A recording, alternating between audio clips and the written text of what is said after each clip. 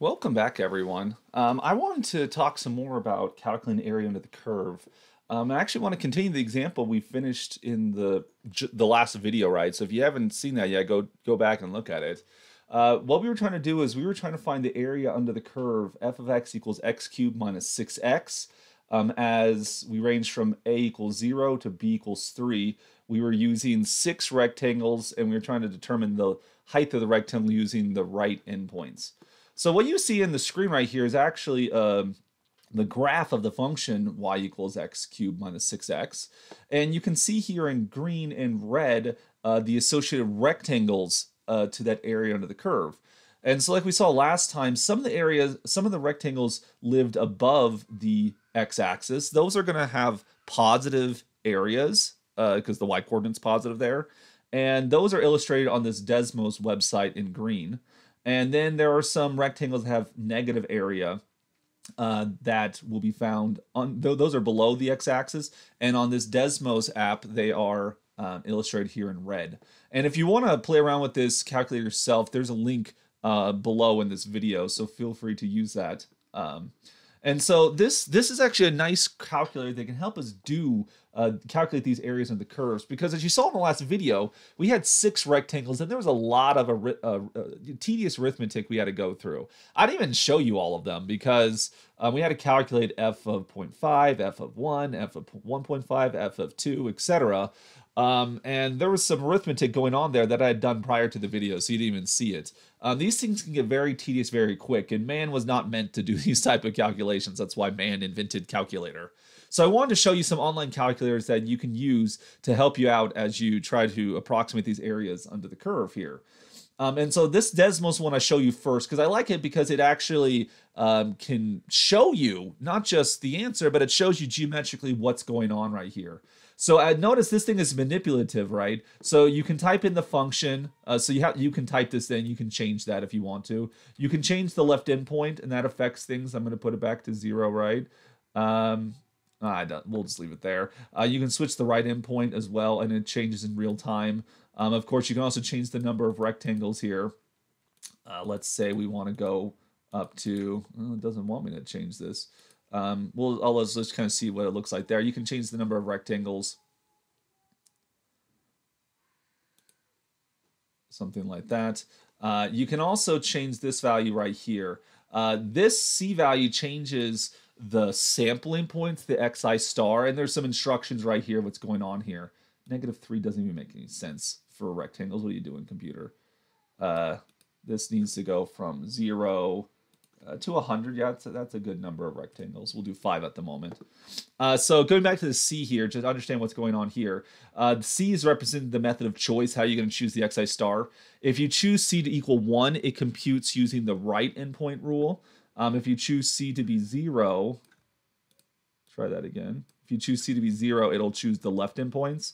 And if you choose C to be 1/2, it chooses the midpoints of the interval.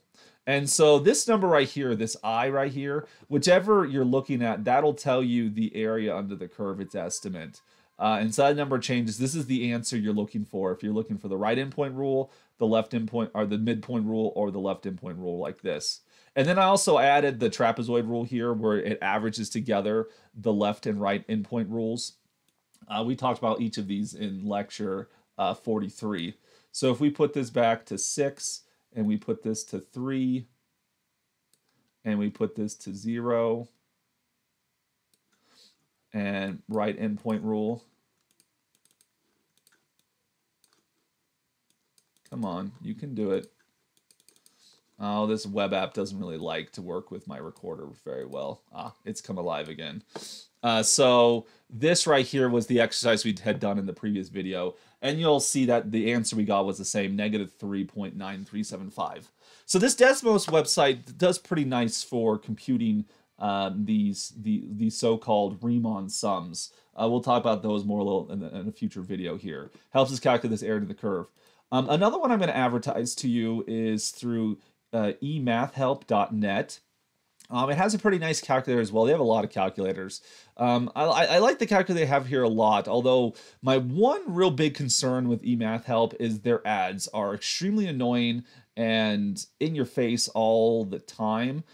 Fortunately, my recording app is kind of having some issues with some of them, which is good news for us. When I personally go to this website, I have a pretty nice ad blocker. Maybe, I know ads are how they make their money, but at the same time, I don't want what they're selling. So feel free to block them to their doom if you have to.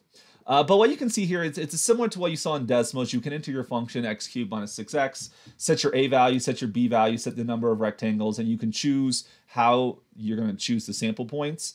And so then there's going to be a click button down here that says calculate. And so it takes a second to calculate. It'll reload the page. And now you get some new advertisements. Seriously, go to the U. No, go to SUU. Come on, what are you thinking there, Internet?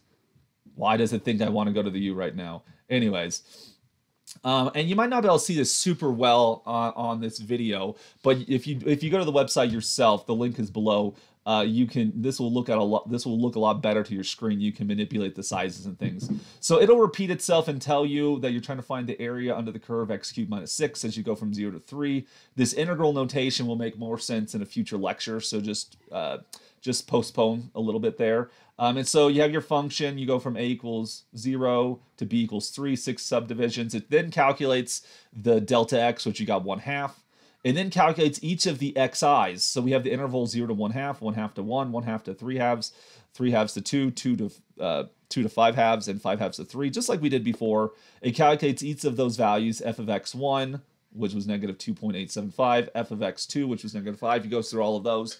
So it gives you all of those details, and then in the end, it'll give you the value 1/2 times the sum of all those things. You get the negative 3.9375. So if you're only interested in the final answer, it'll calculate that for you. But also, it shows you each and every step along the way, so you can kind of understand where the calculation is coming from. If you don't want to see the steps, you can actually click where it says show steps, and if you turn that off, it'll do the calculation again with just the final answer there. Hidden amongst many ads here, but negative 3.9375 here. So what I want to do is just do another example of this. So let's take the function x squared, and we're going to go on the interval 0 to 4. Let us do 4 subdivisions. Why is this thing stubborn? There we go. We're going to do 4 subdivisions, so 4 rectangles.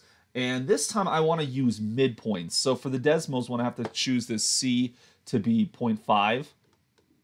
And so you can see right here, if you go from 0, I'm sorry, not 0 to 4. I want to go from 0 to 1. That's the example I have prepared. So I'm going to zoom in a little bit. So you have your standard parabola, y equals x squared.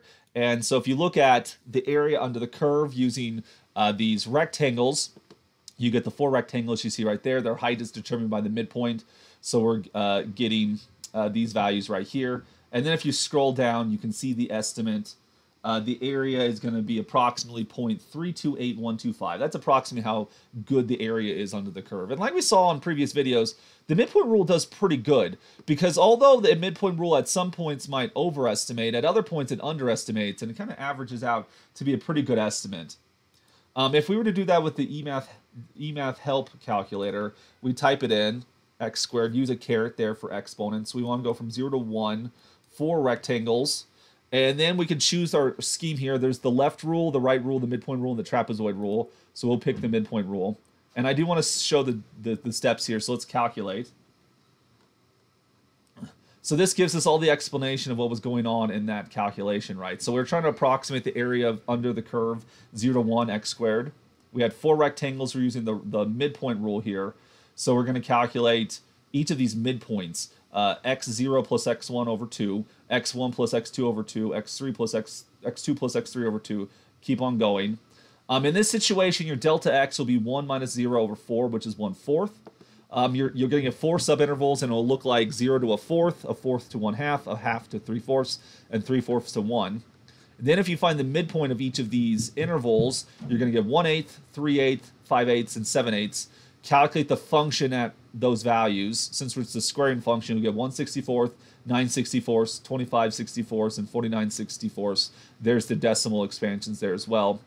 So we have to add together those four values, times it by delta x, which is 1/4, and then you get the value 0.328125. So that's pretty cool, because these calculators can give you all the details you need as you're working through these things. And again, I want people to use calculators. These type of numerical approximations should be done with a calculator. It's very important that everyone understands exactly what the calculation is, what's going on. We should know what's going under the hood, so to speak. But please use technology to help you so you don't spend years upon years trying to calculate these things. And I'll talk some more about those in the next video. Look at the link below to find it, and please subscribe. Bye.